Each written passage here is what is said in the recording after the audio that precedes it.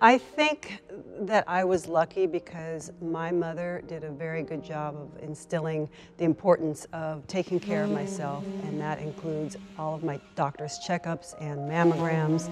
It's a little bit difficult raising 3 children. I think as women we sort of forget about ourselves as we take care of making sure all of our kids have all of their appointments. We kind of forget about ourselves. Knowing my daughters, I'm going to have to be on them to get their mammograms, just like my mother was. When they were younger, I remember one year I actually went about 3 years without getting a mammogram. I finally did go to the doctor and she laid into me. She was almost as bad as my mother, letting me know that I have to get mammograms, and especially now that I'm a mother, how important that is.